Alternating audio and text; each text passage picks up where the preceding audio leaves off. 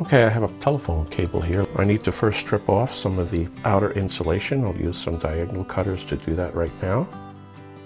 Exposing the 4 inner wires. To verify the wire order, take the existing connector, run a flashlight through it, and see the order of the 4 wires. Now these are the replacement connectors, RJ11 6P 4C. So just to be sure, we will trim the ends of these wires one more time to make sure it's a nice clean cut.